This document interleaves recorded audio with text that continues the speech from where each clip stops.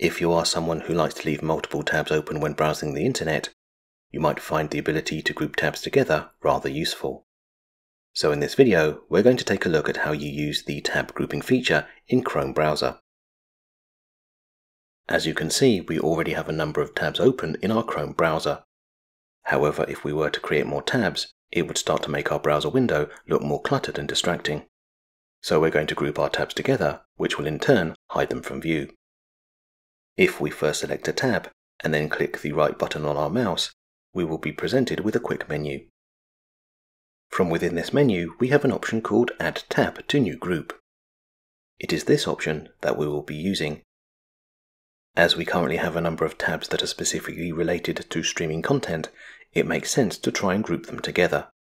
So first, we're going to highlight the tabs that we want to place in a group.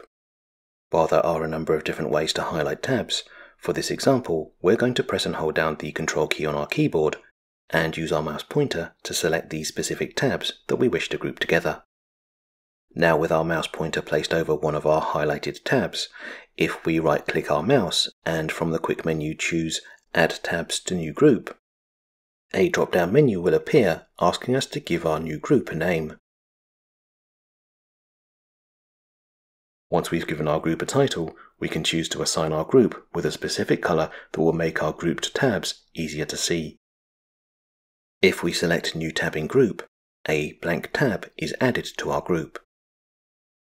We can now load a website into that new tab, which will then be included in our entertainment group.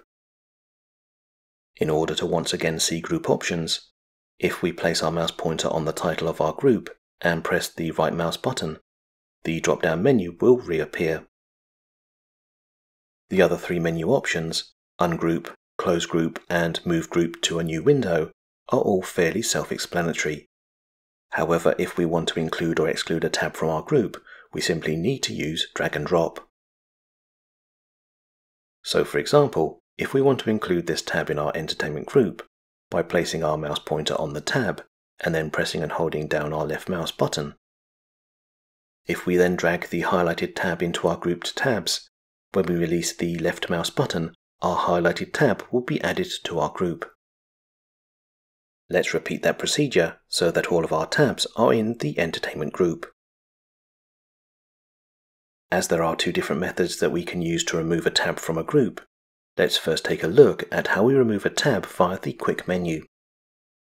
If we place our mouse pointer on the heading of the tab that we wish to remove from our group, when we click the right button on our mouse, a quick menu is displayed. Now if we select Remove from Group, our tab will no longer be part of our entertainment group. The other method that we can use to remove a tab from a group is to simply drag and drop a tab outside of our group. So once again, if we place our mouse pointer on the title of a tab and then press and hold down the left mouse button, when we drag the tab away from our group, it will break the link to that group. Finally, and the main reason why we like to use grouped tabs, is that by using grouped tabs we can declutter and make our browser less distracting to work in. So if we place our mouse pointer over our group title and then click the left mouse button, the tabs in our group will contract, leaving only the group title visible. Then when we want to see the contents of the tabs in our group, if we once again click on the group title, all of our tabs will become visible.